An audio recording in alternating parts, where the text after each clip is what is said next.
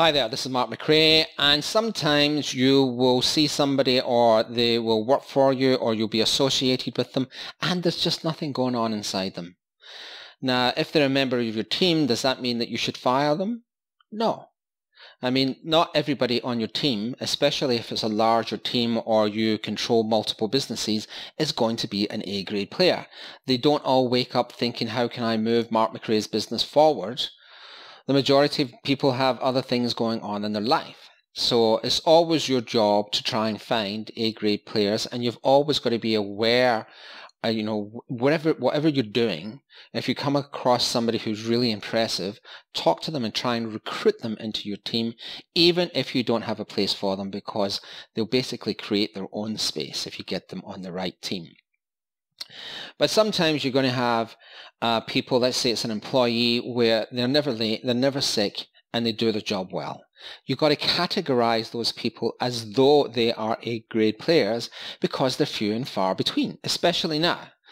I mean, what I'm seeing coming through the workforce is people are not as energetic as they used to be. They are quite happy to change jobs.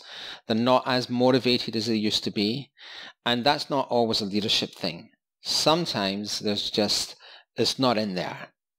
So I always think of a quote that Billy Connolly had said once in an interview that I listened to, is some people have the life force and some people don't, right? And you'll know people who have the life force because when you're in a room, they will stand out in a room. It's the person that other people are automatically attracted to.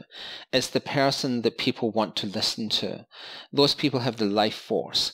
Nearly every single A-grade player that has been on any team that I've been in charge of, they have the life force. There's something happening when they walk in a room.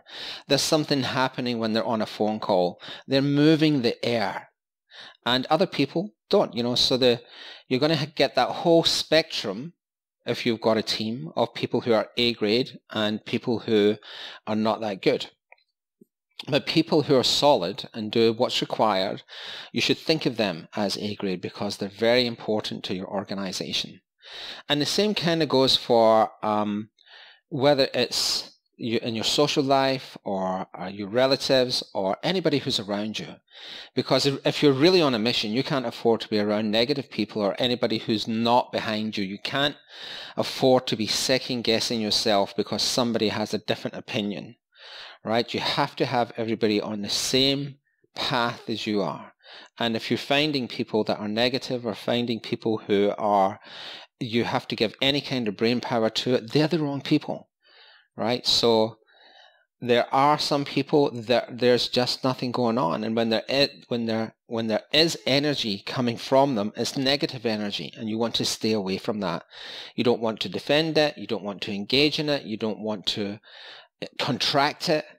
You only want to be around the people who are giving you positive energy and disregard the rest.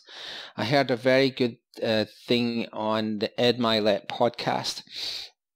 He describes how anything negative that comes into his head, he mentally puts in a shredder.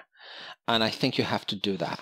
So I always think of whoever the American president is at the time, the most powerful man in the world, he's got infinitely more things happening in his life, but he doesn't have any more hours in the day than you do.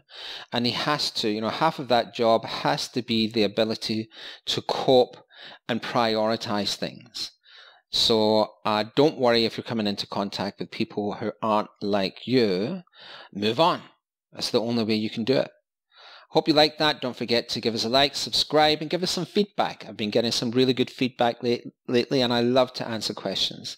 Thanks for listening.